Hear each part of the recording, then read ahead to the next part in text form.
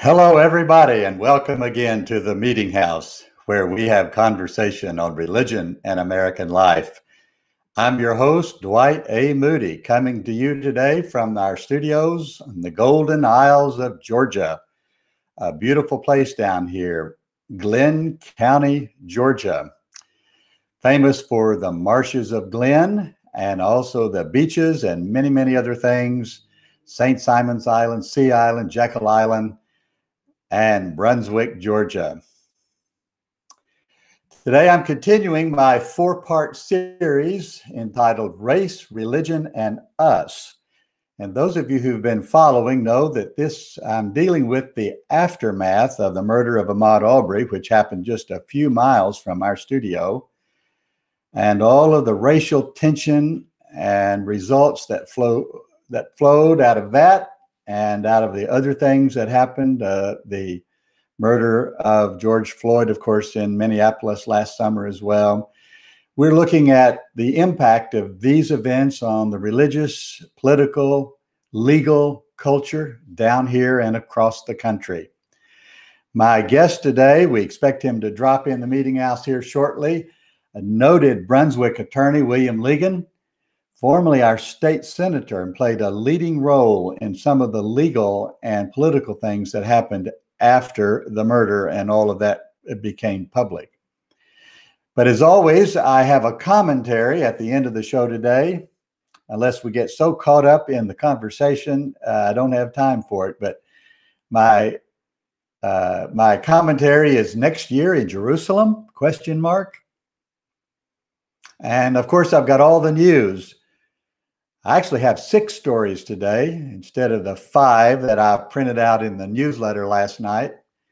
All of it brought to you by PerfectoCoffeeInc.com. Perfecto Coffee out of California. The best you can buy. Order some coffee from them today. I always give my guest a pack of this Perfecto coffee, and I'd like for you to order some too. PerfectoCoffeeInc.com is their website. So now the news from New York City. The Public Broadcasting Service, that's PBS, has premiered this past week a 2-hour documentary on the life and ministry of the famed evangelist Billy Graham. I'll have to say, very influential in my life as I came into the ministry when he was at the height of his influence. Director Sarah Colt has devoted nearly 2 years to the project, sifting through 300 hours of archival video and audio, looking at nearly 2,000 photographs, and conducting 19 on-air interviews.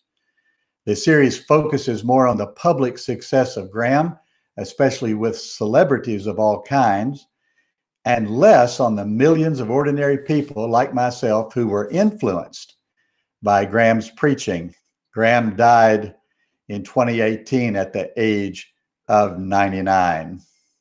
I have visited his grave, as a matter of fact, not too far from our North Carolina studio. Took my grandson over there. On the stone, I might say, at his grave is a quote from another famed evangelist by the name of Dwight L. Moody, who died in 1899. From Frankfort, Kentucky, 2 cases, legal wrangling over contentious issues with religious overtones, are working their way to resolution.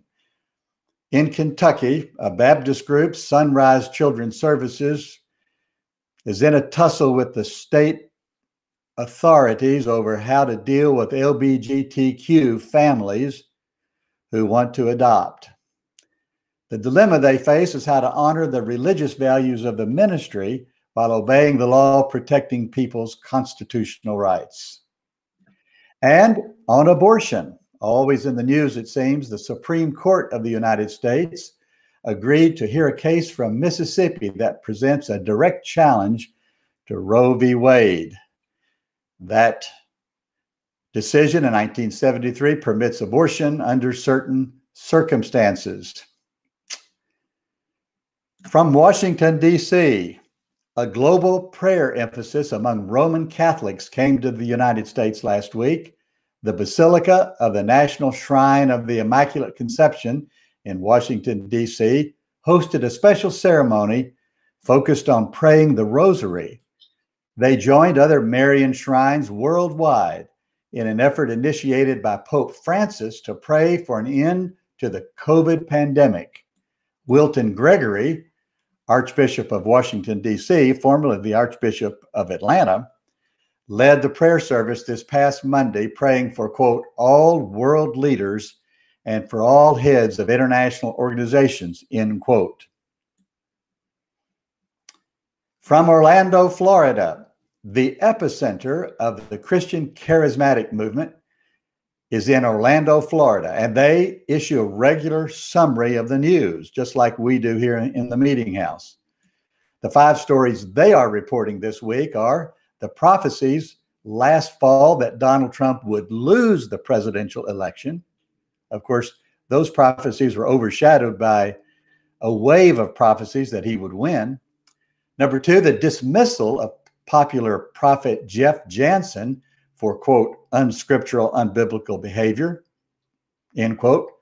The death of pastor, evangelist, and faith healer Ernst Angley, which we reported last week in the Meetinghouse. The prediction by prophet Cindy McGill of a coming storm that will, quote, attract the world's attention, end quote. And then 5, a call for Christian parents to remove their children from, quote, government schools, end quote. And from Washington, D.C., once again, the Pew Research Center on Religion and Public Life issued a report of their extensive survey of the Jewish community in the United States. It was conducted over an 8-month period ending last June, that is almost a year ago. They list 10 key findings, including a total Jewish population of 7.4 million, a growing racial and ethnic diversity among the Jews, less religious activity among Jews than on the American population in general, political liberalism as the dominant political orientation, except among Orthodox Jews, a sense of rising anti-Semitism in the United States, affirming the importance of Israel, and engaging in cultural activities, especially cooking. Now, one more piece of news that just came out 2 days ago. As you know, we've been reporting regularly on the turmoil in the Southern Baptist Convention. They gather for their annual convention in 3 weeks. There is so much going on. And then this week, what I think is the leading intellectual in the Southern Baptist Convention, Russell Moore, head of their Ethics and Religious Liberty Commission. He's been under a lot of criticism because he's what they call a never Trumpster. Well, he resigned this week to take a job as a public theologian with Christianity Today. And there's been a lot of reaction to that all across Twitterdom and social media. I'll have more to say about all of this in maybe next week. That's all the news, or at least those are 6 stories out of the Meetinghouse, sponsored by Perfecto Coffee of California. Order some of their coffee. I'm Dwight Moody in the Meetinghouse. I'll be back in just a minute, picking up our 4-week theme on race, religion, and us with local attorney William Ligon. I'll be back in just a minute.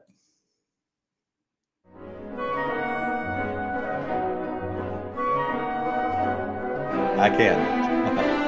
Gotcha.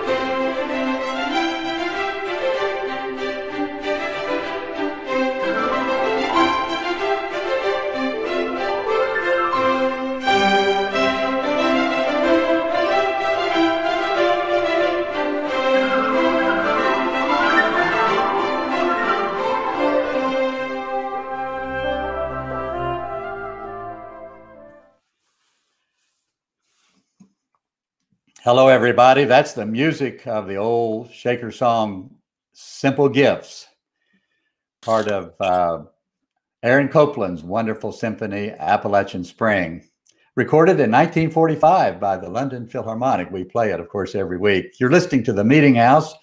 I'm your host, Dwight Moody, coming to you from our studios in the Golden Isles of Georgia. This is week 3 in our series on race, religion, and us. Today, my guest is well-known attorney in Brunswick, Georgia. He has a well-established and wide-ranging practice in Glenn County, and I should give full disclosure, I've sought his help on more than one occasion. Welcome to the Meetinghouse, William. Thank you, Dwight. Appreciate you having me on. Great. We're delighted that you're here. And we've been talking actually all year, as everybody has, about the Ahmaud Arbery affair. And I'm focused really on its aftermath. And at the time, let me just start here. At the time, William, February 23rd of last year, you were, I believe, our elected state senator. Is that right? That's right. I was still in office when that happened. When were you first elected?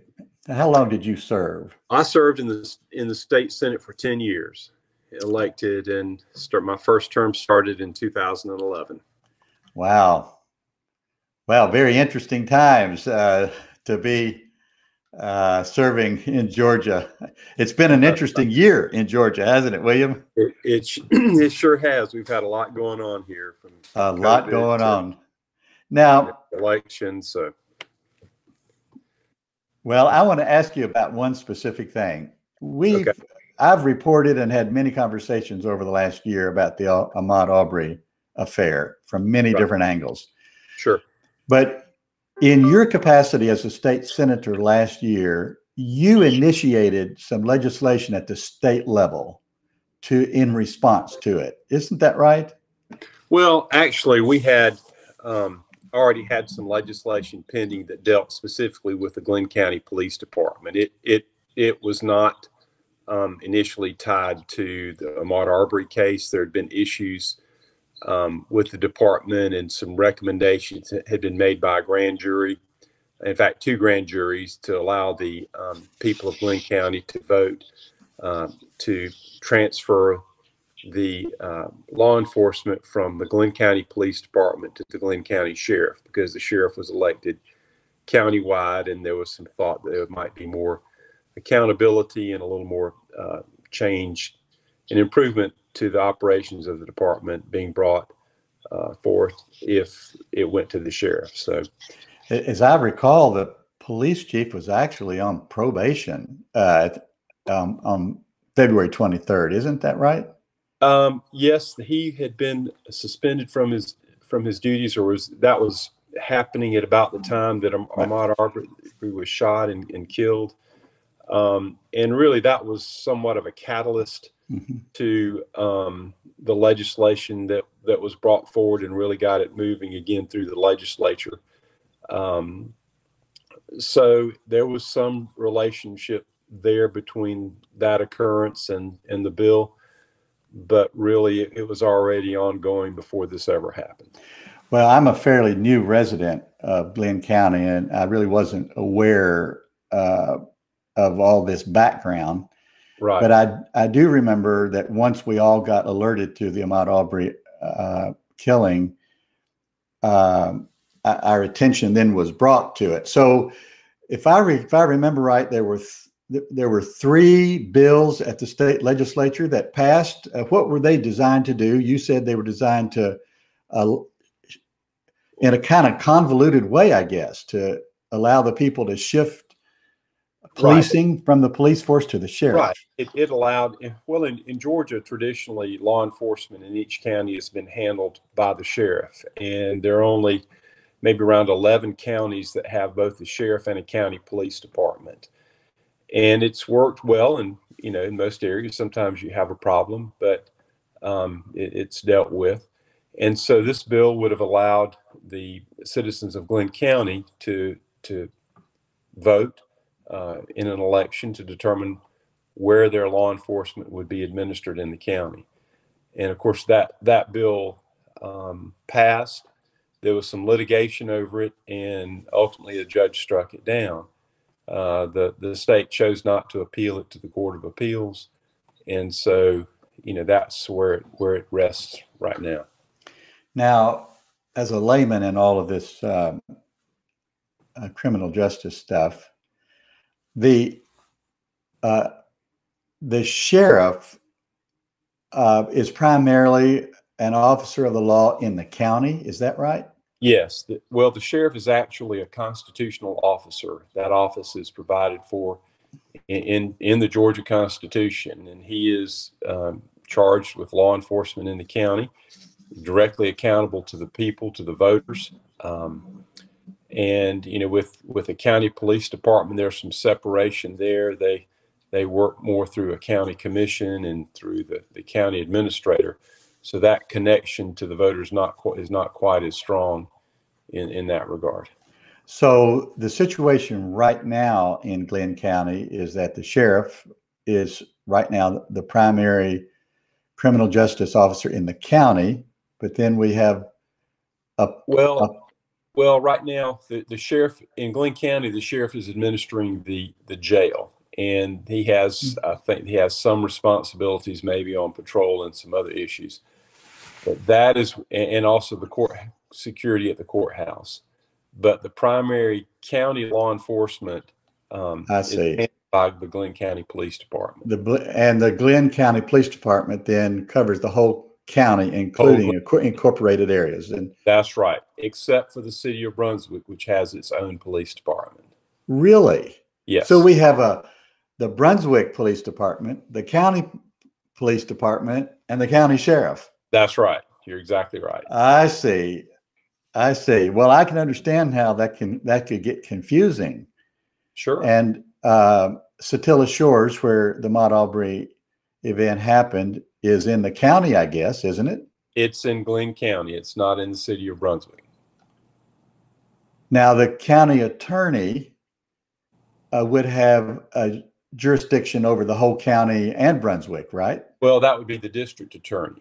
The district attorney. Right, in terms of prosecution of crimes, and in particular felonies such as this, that would be the district attorney. So these bills that you helped to push through the state legislature a year ago were declared unconstitutional at the state level. That is, against the state constitution. Right, that's right. And they were not appealed. So the situation right now, organizationally, structure-wise, is the same as it was last February 23rd. That's right, except that there have been some changes within the police department, probably for the good. The administration that was, or the head of that department is no longer there. He's been dismissed by the county. And things seem to have leveled out a little bit. There's been some good leadership coming in, and there's more work that's ongoing. So in a sense, the bills were also, I would say, a catalyst that helped shine sunshine on the issue. And, we're part of bringing about some positive change, for the people of Glenn County.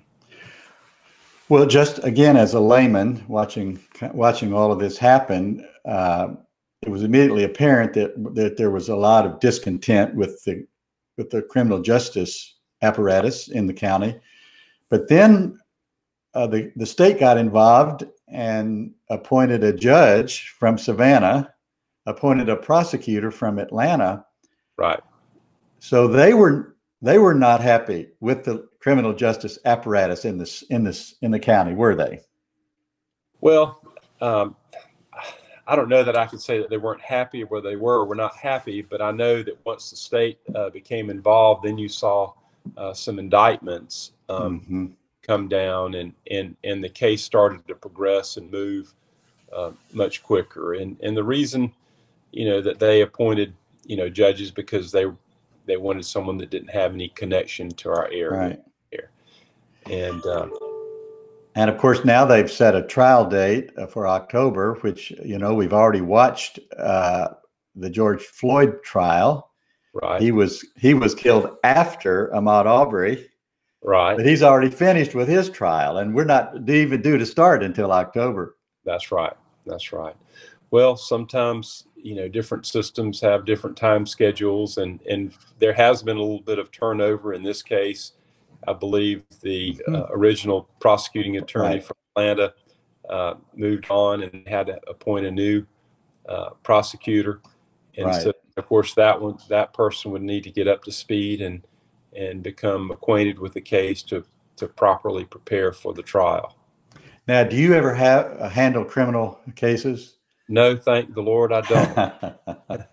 I hear you. I did a few in my early years, but I just quickly decided that I much prefer the civil side. Yeah, I hear you. Well, now, of course, one of the things that happened as a result of this whole thing was the vote to displace the district attorney. Right. I remember, we had to have a write-in campaign. We had to sign petitions to get a new name on the ballot. I was down at the pier and was stopped by a lady with a clipboard, and she asked me if I was a voter, and I said yes, and I signed up. Were you surprised that the sitting district attorney was defeated? Well, I didn't really know how that would pan out. An incumbent has a pretty strong position and a good opportunity to remain in office, but certainly the challenger mounted a very successful campaign and worked very hard and was able to unseat our district attorney. So Mr. Higgins did. So. Yes, he did, and I guess he's been in office now since January or about that time. That's right. The Ahmaud Arbery episode, as you know, was the first in a string of very public events. As a matter of fact, I think it was just a week or so after this one, Breonna Taylor in Louisville was killed, and I'm from Kentucky, so I have followed that whole thing very carefully as well. And then you remember the episode in Central Park in New York City, where there was a black man out bird watching and a woman called the cops on him for evidently no reason. And then, of course, the Minneapolis. I frequently say that the fuse that burned through Louisville, New York, and Minneapolis was lit in Brunswick, Georgia. And of course, when it burned all the way through up to Minneapolis, and then boom, it exploded. Right. And in many ways went worldwide. Except that, there was a big difference between the reaction to these events in Brunswick and in some of the other places. And I have to say that our community came together. A lot of, white pastors, black pastors came together and worked hard to try to keep peace in our community and avoid further destruction of property, harm to people. And so in that regard, I'm very, very proud of our community and the work that we did here, to keep the peace and really to prove to the world that, change can come and issues can be addressed without tearing up our communities. And if we're willing to listen and work with each other and just grab the problems, face the problems head on, the issues head on, and deal with them, then positive things can happen. And we don't destroy our community and hurt really innocent people who had nothing to do with the particular tragic event. So I'm very proud of our community and our community leaders for working together on that. Yes, I want to say I concur with all of that. Rabbi Rachel Bregman has been a frequent guest on my show. Pastor John Perry has been a frequent guest on my show. My pastor at the time, Tony Langford, was involved. Cornell Harvey has been on my show. And I have been a part of, maybe that the ministers have been in a long-running Zoom conversation and training session that's been going on about 6 or 8 months. And I have been a part of that, have made a lot of friends, and we've been led by out of the area consultants about how to talk about race, how to listen, how to understand what's going on, and it has been a model for what needs to happen in a lot of communities. That's right.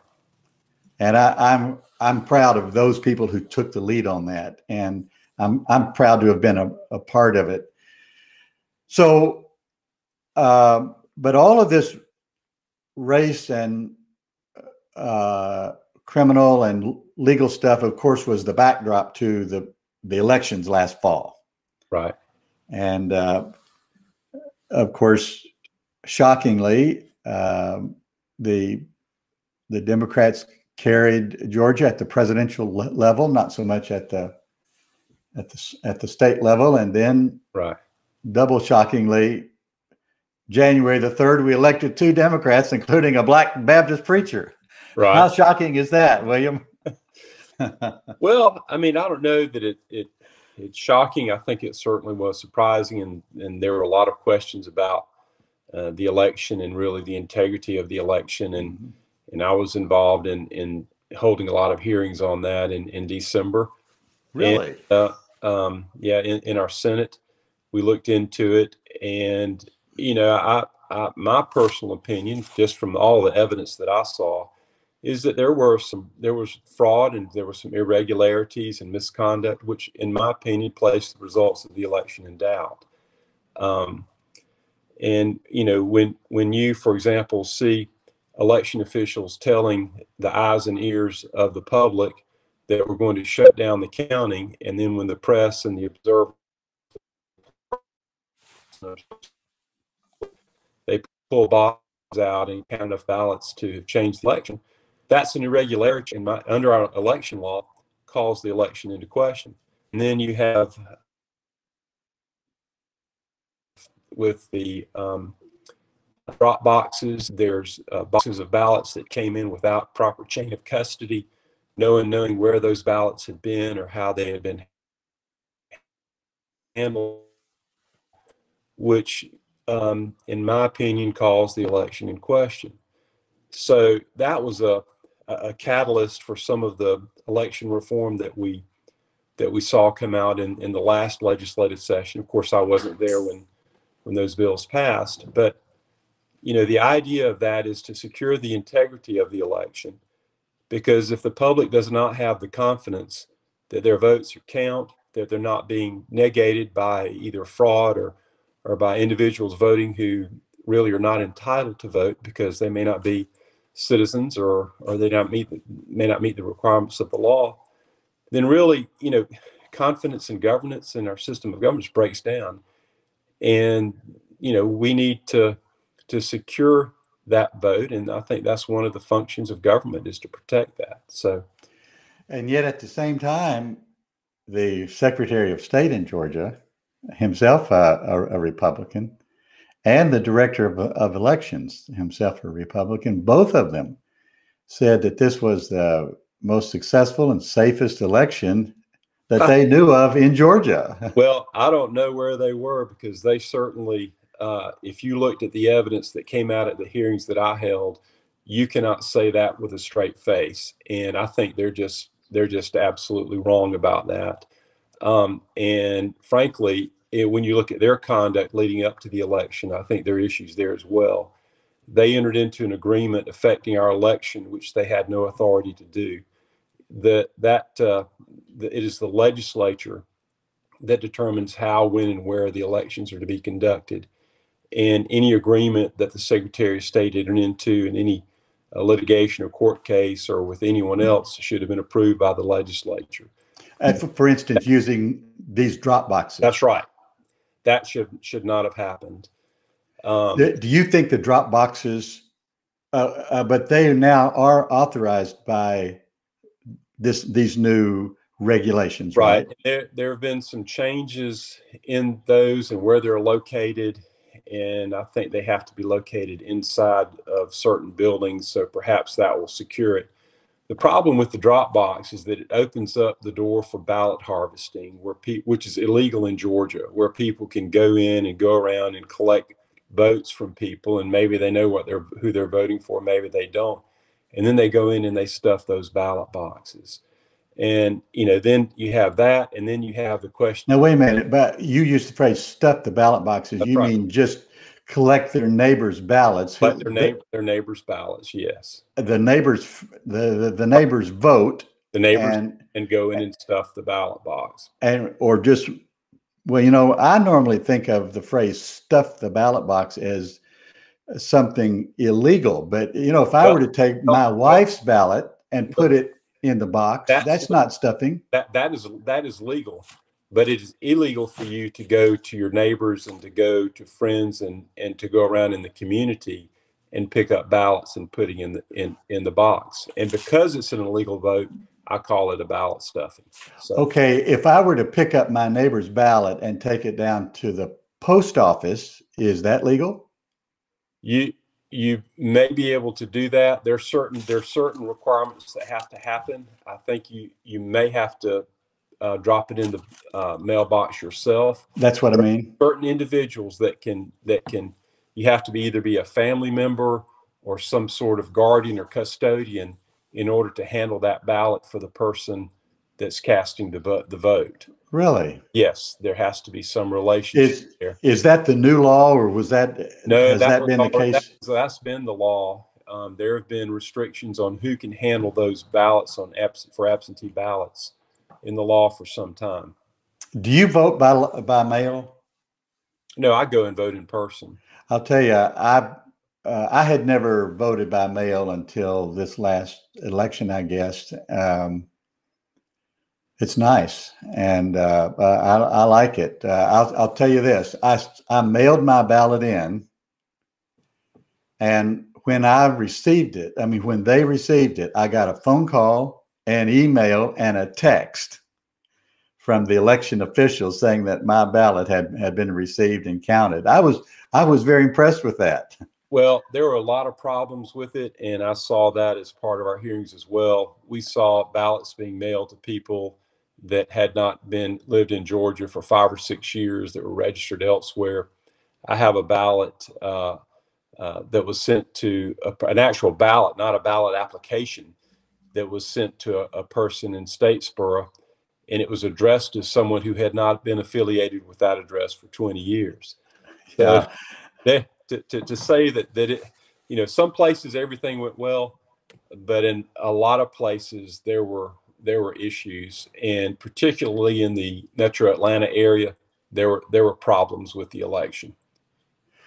Of course, there's been a lot of criticism of these new laws, as you know, not only in Georgia, but in Republican-dominated states all across the country. So that fact, of course, cast a shadow on all of these things. If it's just Republicans who are, passing these laws.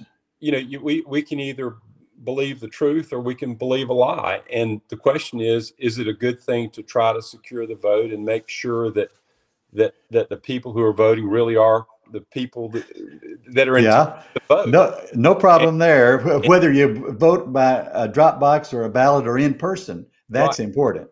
And what one of the things that the new election law did is require some further authentication in the absentee ballot arena. So you have to give a copy of your driver's license or your ID. I mean, if you go, to get on an airplane, you have to give an ID because you have to show that you are who you say you are. Okay. So let's talk about the water. All right.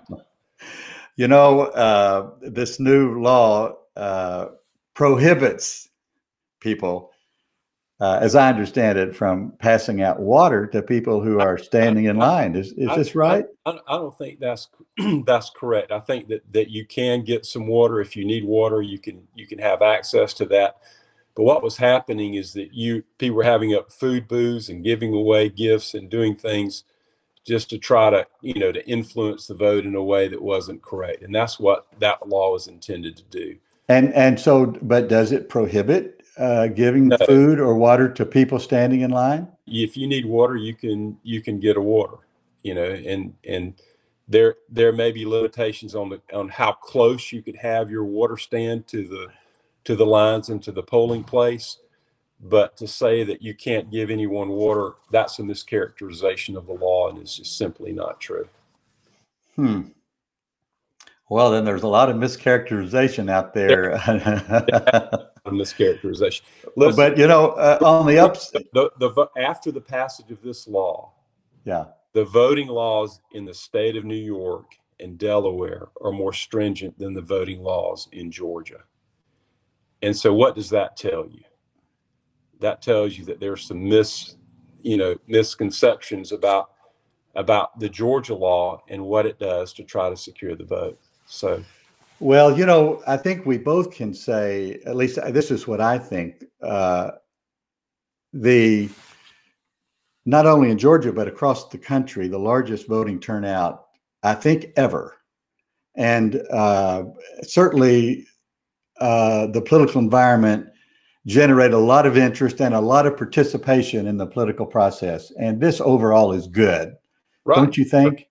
Sure. I think it's good. I mean, I think that Republicans believe in securing the vote and transparency and making sure that everything is straightforward and that there's no cheating. And, if you lose, you lose. You need to know that you lost if you really lost. But if you lost because of cheating, then that's a problem, because then you really don't know what caused you to lose. Was it your ideas, your position? Was it how you presented yourself? And that's not right. It doesn't lead to healthy debate and healthy dialogue, and really ideas are not truly tested and proven. Well, then here's, of course, the big question is, do you think Joe Biden won fair and square? I don't. Really? I don't. Do you think our two senators won fair and square? I'm not so sure, because we have the same system in place for that election as we did for the presidential election.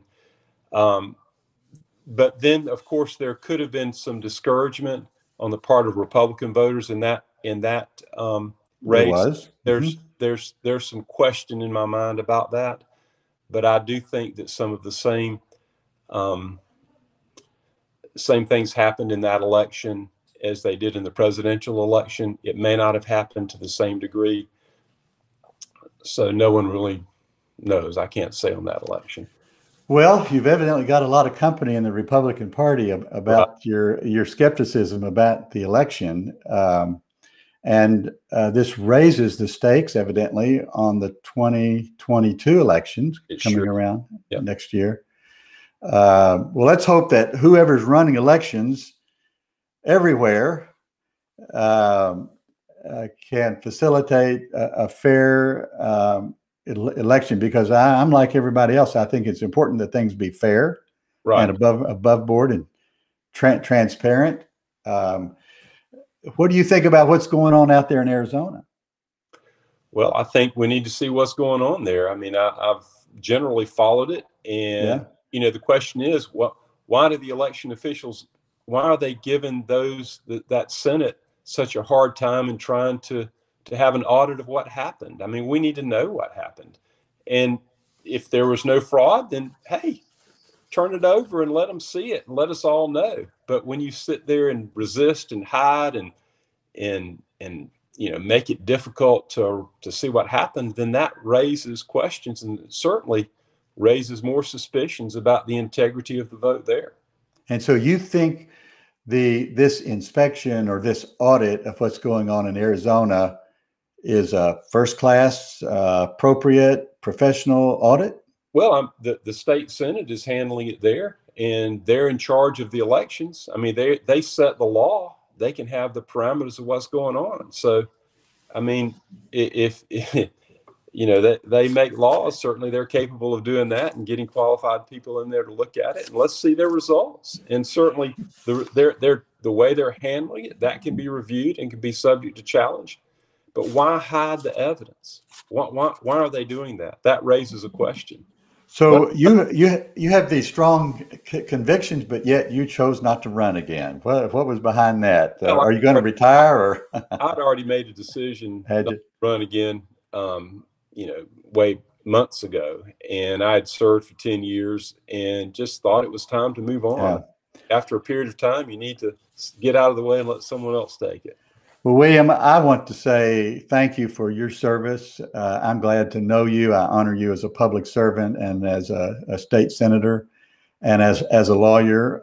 Thank you very much for being on the show today and for talking to us, quite frankly, and straightforward about the way you see things and all of that. God bless you. Maybe down the road, you can come back into the meeting house. Well, thank you for having me, and I've had a good time just talking to you and exchanging ideas and points of view. So great. We're sponsored by a coffee company out in California, and I'm going to send you a bag of their coffee. I'll send it to your office. Sounds good. And you can enjoy that. And every time you lift a cup of that coffee, you can think about the meeting house. Okay. All right. We'll do it. Thank you, William. I'll be back in just a minute with my commentary next year in Jerusalem. By the way, William, yes. Have you been to Israel? No, I have not. Okay. So this is your chance to go, William. I know. One of the first things I did, if I can extend this a little bit, first thing I did when I moved to the county was research the religious history of Glenn County. And of course, your dad's name came up very prominently as a very prominent minister in our county. And, but anyway, I am leading, I don't know, my 6th or 8th tour to Israel next summer. I'd be delighted for you to go with us next May. Well, perhaps I can. So. Blessings on you. Have a great day. Thank you. This is Dwight Moody in the Meeting House. I'll be back in just a minute. Bye, Dwight. Bye-bye.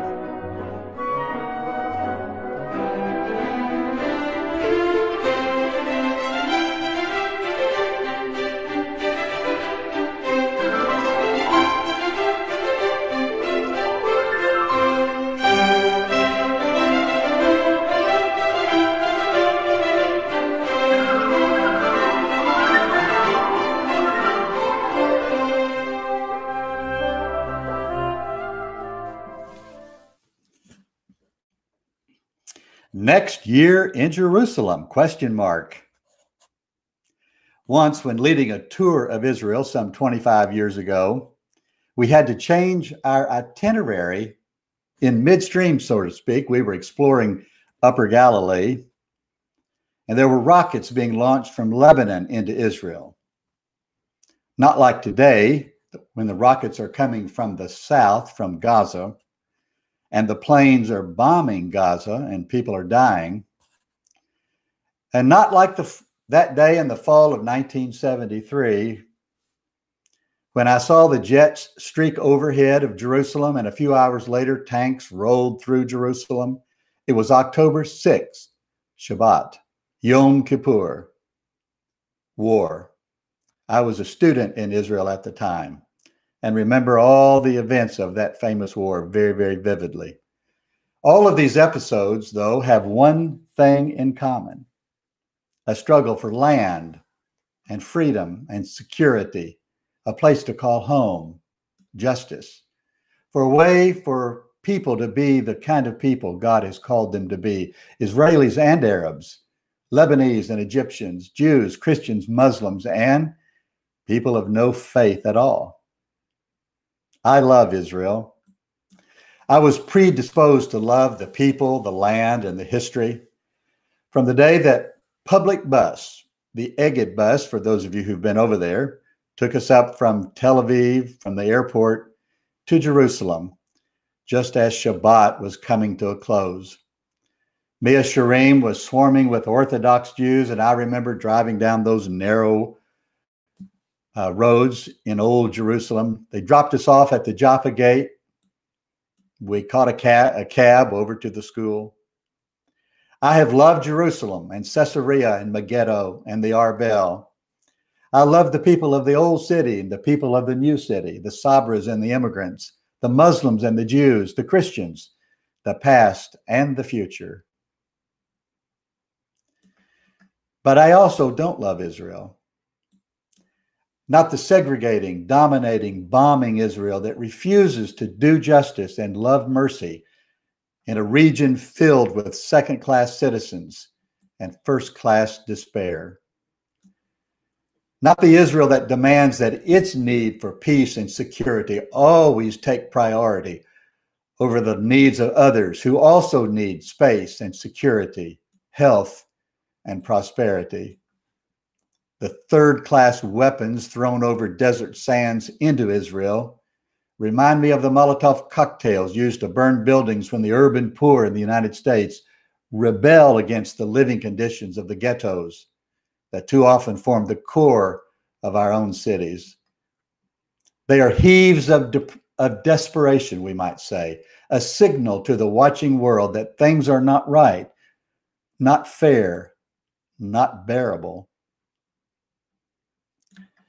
Israel has responded far out of proportion to the immediate provocation, perhaps because they understand that these flimsy projectiles landing in their towns far understate the depth of desperation that fill the streets of places like Gaza.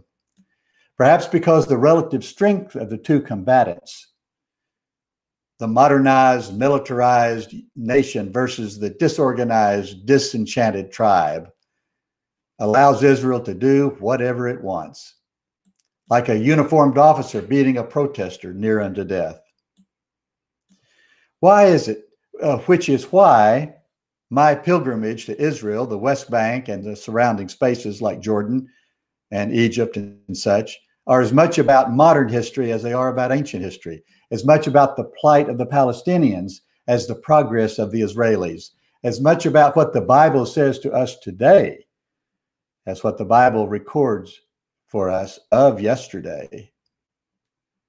Which is why 1 year from now, I plan to be in Jerusalem, touring and teaching, listening and learning, pointing out and pushing back, leading a group of courageous travelers and leaving plenty of time and space to, as we say, drink it all in. 16 days from start to finish, beginning in the beautiful coastal city of Caesarea, the center of Roman authority in the time of Jesus, the place where Simon Peter first learned that God is no respecter of persons and receives all who seek after God and strive for justice. We will end with 4 days in Jerusalem, the walled city, the Holocaust memorial named Yad Vashem, the Dead Sea Scrolls at the Israeli Museum, followed by 3 days in Egypt, Coptic monasteries, ancient pyramids, and that overwhelming megatropolis called Cairo. Topography, geography, geology balance my fascination with history, language, and migration, all filtered through a lifelong interest in Jesus, the places where he slept, the people he addressed, the warnings he gave, the wisdom he shared, and the place where they laid him and sealed tight with a stone.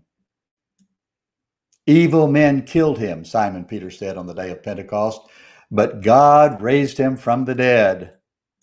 And it is this risen Lord that calls me to welcome all who seek the truth, who serve all, and to serve all who raise empty hands or empty hearts, and to bless all who do justice and love mercy and walk humbly with God. So come, go with me to Jerusalem next year. Next year in Jerusalem, exclamation point. I'm Dwight Moody in the Meetinghouse. I'll be back in just a minute.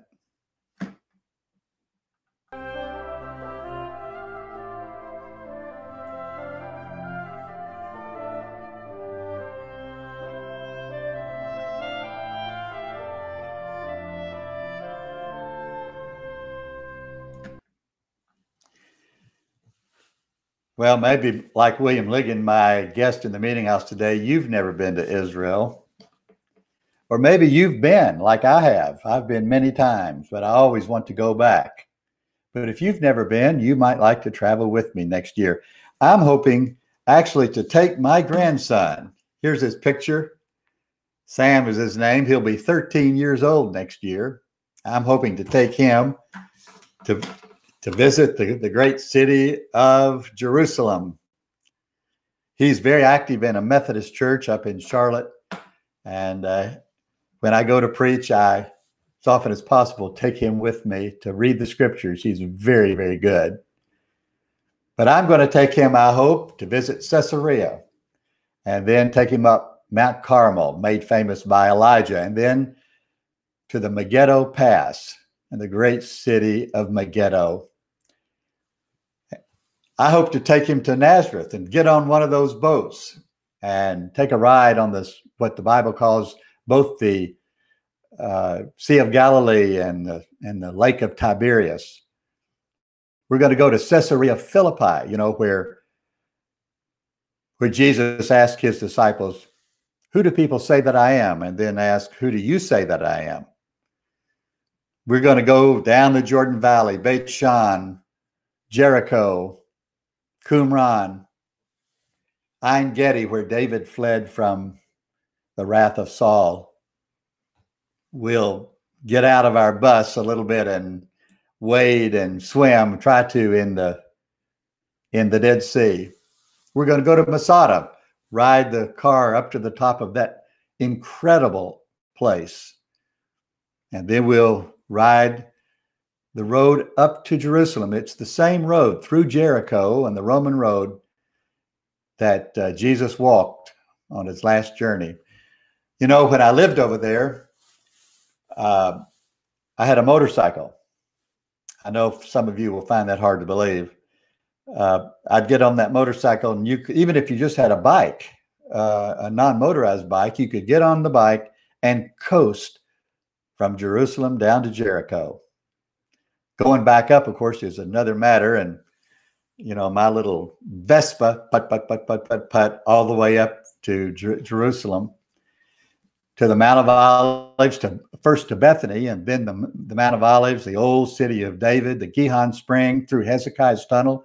You know, I think Hezekiah's Tunnel is the most authentic site in all of Israel, all of the Holy Land. It was a water channel cut through solid rock to divert the water from outside of the city, the Gihon Spring, under the city into a pool that came to be called the Pool of Siloam. They did that for security reasons, but you can walk through it now with the rock walls touching your shoulders on both sides. You have to have a candle or a flashlight, water up to your waist. And then, of course, exploring Temple Mount, all the excavations that are ongoing there. Then the new city. It's a great place to drive through the new city. And then we're going to get on a plane and drive from Tel Aviv over to Cairo. I've been to Cairo, as I've been to Sinai, I've been to Jordan. Cairo is just an amazing place. I remember the first time I was there. But a teeming place. So fascinating. We're going to go to the Coptic monastery. I've gotten very interested in the Coptic wing of the Christian faith, reputed to be the oldest, of course, Christian community, along with the Antiochian Orthodox people. The Coptic faith, of course, traces its beginning to the conversion of the Ethiopian eunuch, as described in the book of Acts. You remember when Philip baptized that man who had come down from the queen's court to worship in Jerusalem. And he was on his way back, and Philip climbed up in his chariot, talked to him about the scriptures and about Jesus. And the man said, "What is keeping me from being baptized?" It is a great question. That's what we're going to do next May. I'll soon have all of this information up on the website. I'll keep you posted about all of it. But if you're interested, send me an email or call me or text me. I'm only going to take my grandson and 14 people. I want you to go. You can visit our website. All this information will be up on the website soon. We're nailing down the dates right now as we speak, and I'm in communication with the event planners about the trouble over there. But as you know, as from my commentary, I have been over there during troubles like these, including the Yom Kippur War. I remember so vividly that war and the blackout that we had. I was a young student. All we could do was light candles. We played a lot of cards in those days, listened to the BBC at night to get the full story of what was going on. I want to take you over there for an unforgettable tour of the Holy Land. You can read all of this on the Meetinghouse. Also on the Meetinghouse, all of the podcasts, for instance, of the show today, my conversation with William Ligon will be up on a podcast by tomorrow. You can read all of the commentaries like the one I wrote. I think there's more than 100 commentaries on the newsletter now. I'm trying to pull some of these together to publish a new book, a collection of these. You can subscribe to the newsletter. I send it out at 8:30 Eastern Standard Time every Wednesday, and it has the news, book reviews that I don't always get to include on this live show. It's also gives you an opportunity to make a contribution to support the Meetinghouse, where we try to have conversation on religion and American life. Now, you can tell by today's conversation, I try to make a space for everybody. You know that I'm a voting Democrat. I'm a progressive Baptist. But my guest today, a staunch Republican, he and I disagree strongly on the legitimacy of the election, but he had his voice and I have mine. You can support what we're trying to do. Give a progressive Christian voice down here in Red State, Georgia, or wherever you are. You can go to themeetinghouse.net/support. There you'll find an address where you can send a donation, or there's a way where you can give online.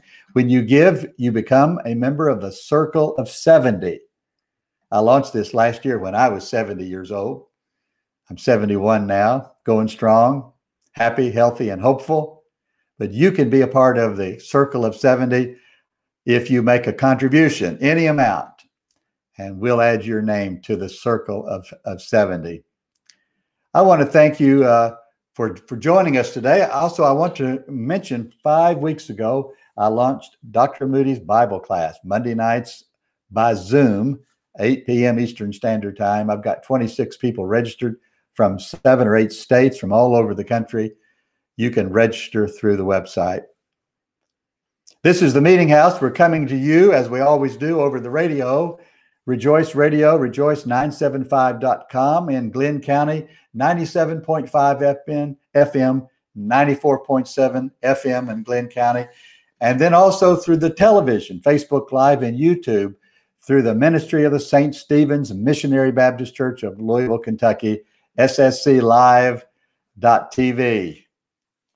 Thank you for your interest in religion and American life. Thanks to my engineer, Everett Armstrong, down here in the studio in Glenn County, and the engineer, Alex Mattingly, working for the Louisville Church from a studio in Lexington, Kentucky. Until next week, I encourage you to get a vaccine. I'm just disgusted that Georgia is one of the lowest percentage vaccine states in the union. Why is this? Order some coffee, perfectocoffeeinc.com. Pray for the soul of America. Be kind to everyone you meet. I'm Dwight A. Moody, your host in the Meetinghouse. Have a great day.